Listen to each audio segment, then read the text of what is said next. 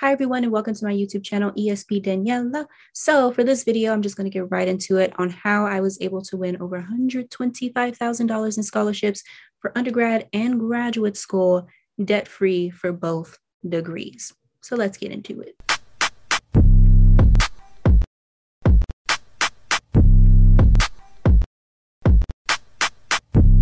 So the first thing that I did was that I focused on less competitive scholarships. See, a lot of times when people start the scholarship application process, they only apply for those nationally competitive scholarships. But I want for you to think for a moment. If you are applying for only national ones where it's open to everyone in the nation, that competitive pool will be like trying to win the lottery.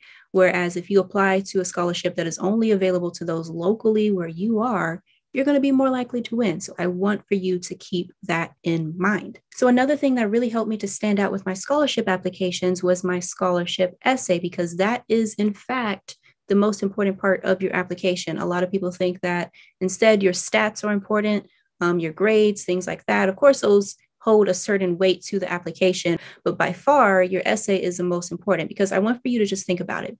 A lot of people have excellent grades, 4.0s, great test scores and all that, but not everyone can write in a way of where it persuades someone to give them free money. That's like a whole nother skill set you have to have that they don't necessarily teach you in school. So with that being said, you want to make sure that your writing sounds humble and that you are not entitled, that you don't sound entitled to win. So as an example, a metaphor, if you will, of this, let's take the example of Charlie and the Chocolate Factory. And I know this might sound crazy, but bear with me, it'll all make sense. So with Charlie, he was humble from the very beginning of the competition all the way up to the end when he ended up winning it. However, at the same time, he was technically less quote unquote qualified to win that competition as opposed to the other applicants, such as the Blueberry Girl. As you can see in the background, she had all of these trophies and whatnot that showed how accomplished she was. So with that in mind, even if you don't have as much to show for as far as your accomplishments, as long as your writing sounds more genuine and reaches to the heart a lot more than other applicants, you're going to be more likely to win. So another thing I did with my winning scholarship applications was that I personalized my writing to that particular scholarship. Now, this doesn't necessarily mean that I totally rewrote an essay every single time. Rather, in fact, I was recycling the same essay over and over. I only made minor adjustments here and there. So those minor adjustments might be of where, like in my concluding paragraph, I have a sentence that says, if awarded, insert the actual name of that scholarship. This would have such a profound impact on my academic career endeavors, something like that. So you want to make sure that your writing is custom to your audience, because then that will give them the impression that, oh, this applicant didn't just copy and paste this from past applications. They made it specifically for us. It's genuine. Another way that you can ensure that your essay is custom to that particular scholarship is doing some research about them. So for example, if you go to their website and you look at their mission statement, their values, or perhaps like community projects that they have done in the past, if you too hold those values, if you too have done a community project similar to that, then you want to make sure to mention that in your writing. Why? Because it shows that you are like-minded to your audience. So for example, if you are on their website and they talk about this food drive that they did, and you also did a food drive, then make sure to talk about that because there's a connection there. Another tip as far as your writing is to quantify how you have made an impact. So rather than just saying, I did this food drive, you could quantify that by saying we impacted 1,000 families by giving out over 20,000 canned goods. You know, it just creates more of a visualizer with your essay. It really helps to create a bigger picture rather than just saying you did this. So another thing that helped me with winning so much scholarship money is that I applied where people least expect to apply or even be eligible to apply. So let me explain. I have a video, which you can watch if you want to, of where I talk about how I was able to win several scholarships that I was technically ineligible for. And so as an example of one of these, I won a scholarship from a Chinese American organization based in Texas. And with their application, they said that they had a preference for applicants who were like East Asian descent. However, I clearly am not Asian. I emailed them and said, hey, I know you have a preference for applicants like this, but as like an ally and everything of the Asian community, can I still apply for this scholarship? And they said yes. And then I ended up winning it when I applied. So make sure you are applying in places that you least expect. Another example of this is Greek life organization. You do not have to be a member of Greek life organizations, whether that's a fraternity or sorority, to win them. You don't even have to be from that particular gender. See, I have won a scholarship from a fraternity despite being a woman, because fraternities are typically for men. And I have won a sorority scholarship from the AKA sorority, which my family wants me to be a part of. But and again, I am not a member of their organization. But yeah, make sure to look in places you least expect to be even eligible to apply.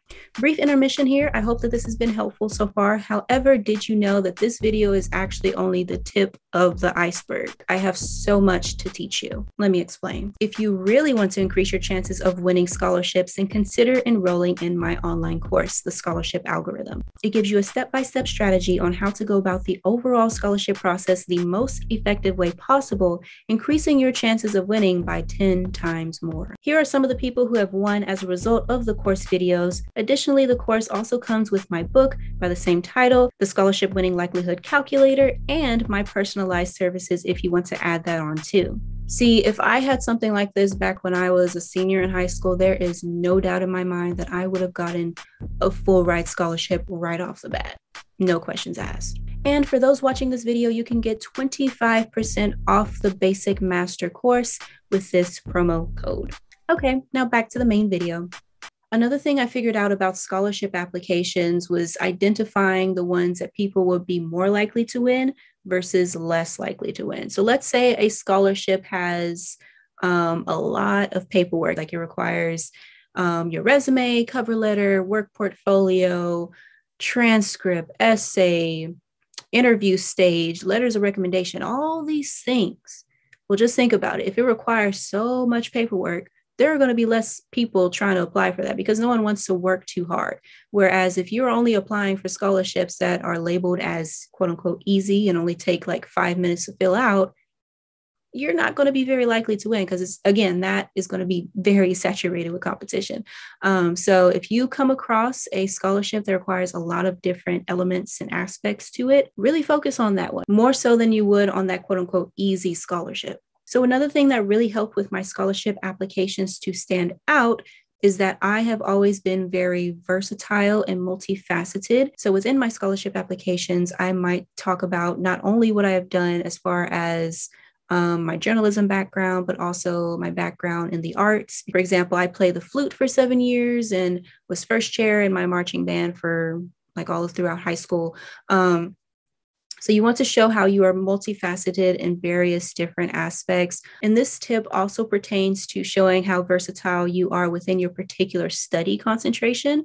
So let's say you are applying for a scholarship that is only for those within your major. So I'm broadcast journalism. And so instead of just talking about, oh, I have these skills as far as being an anchor, being a reporter, I would also talk about my skills as far as graphic design, because graphic design is needed to create like the graphics that you see on the news. I would talk about my skills in producing, who are the people behind the scenes calling the shots on how to operate the show story by story in a newscast. So essentially with my application, I would talk about how I encompass every element, every aspect of my career field rather than just hyper focusing on one given element. And so that leads me into my next point. You want to make sure that you have a strong work portfolio, and preferably for that work portfolio to be digital, meaning you're building your own website. Now, don't be alarmed by the idea of creating your own website. There's plenty of free platforms that allow you to do so. For example, with my work portfolio, my journalism portfolio, I created mine totally for free using this site called journalportfolio.com. As long as you have an email address ending with .edu, you can create a free account with them. Another alternative to that is sites.google. I personally created my scholarship site using sites.google. So that's another user-friendly platform you can use to create your own website, build your portfolio. And when you have your scholarship applications, make sure to hyperlink to your work portfolio, or perhaps if it's a physical application, you can't really hyperlink to that because it's physical rather than digital. You can have a shortened URL link stated within your writing that they can type in easily. and pull that up. Because again, as I was saying earlier in this video, it really does help to ensure that your application stands out more if you have some type of thing that can create more imagery, more visualization for your application. Now, this next tip is for all of my procrastinators out there. I bet that's you. Do not miss these deadlines, these scholarship deadlines. If you procrastinate, trick yourself about that deadline. I literally would have missed out on thousands of dollars of scholarships, perhaps like $25,000 in scholarships, had I not tricked myself about the deadline, because I tend to be unorganized at times, and you shouldn't be like that. Don't repeat my mistake. So what I like to do, like let's say a scholarship is due September 30th, right? But instead of writing on my master list of scholarships I want to apply for, writing September 30th, I would instead write September 27th, September 28th, 2 to 3 days before the actual deadline. And you especially want to do this if a scholarship application is the type of where you have to submit electronic letters of recommendation. And so by this, I mean, there are scholarship applications of where you can submit a PDF version yourself of the letters of recommendation that people wrote for you and already sent to you, versus they have to go into this online portal themselves and fill out the information all over again. If you are with an application like that, that is a type that you do not want to apply for last minute, because then your application is potentially put in jeopardy by that person who is writing your letter and their schedule, because you don't know what's going on in their life. So make sure you are not applying for those types of scholarships last minute. And if you come across one that requires that, take note of that, and also give that person who is writing your letters of recommendation a fake deadline so that they don't prevent you from getting your money. So that leads me to my next point, which is to have strong letters of recommendation. Now, a lot of times when I am evaluating over people's scholarship applications, again, I have all of these different personalized scholarship services that you can use. And of course, there's my scholarship book, which details my strategies, and my online course that details even more strategies to win. But anywho, your essay is the number one most important part of your application, whereas your letters of recommendation is like the second most important. And when it comes to your letters of recommendation, it is important that the person writing that letter has a purpose for being the person to write. They should be talking about and highlighting a particular experience that they had with you, preferably an experience of where they saw you grow, where you went from point A to point B. Like, guys, your letters of recommendation shouldn't just be them listing out your accomplishments or just listing out fancy adjectives to describe you, like, oh, this person is so creative, intuitive. Of course, you want those adjectives dropped in here and there, but that shouldn't be the overall essence of their writing. So make sure you're giving them a rundown, or even like sharing this video with them, your letters of recommendation, so that they know what needs to be done. And preferably when you're reaching out to people for letters of recommendation, reach out to someone who already has experience writing one, because if they have experience, they're more likely to write something that is worthwhile as opposed to being brand new to it. Now, as for the final tip for this video, is to simply keep applying and to never give up. And I mean that, because again, even though I have won 30 scholarships, I have been rejected by over 70 scholarships because I applied for a little over 100 scholarships. And so you shouldn't let that rejection get to you, guys. Okay. Rejection is a part of the process. You learn so much from your mistakes. I will repeat that. You learn so much from your mistakes. And as I said in my earlier video, which covers some of the top mistakes that you are making that are more than likely preventing you from even winning, you need to be seeking constructive criticism on your rejected applications. It's just as how when you go into office hours or tutoring, you are trying to figure out as to why you didn't do so well in that particular class or in that particular assignment. So make sure that you do not give up.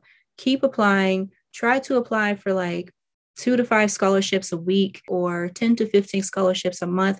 Just create a habit of doing so.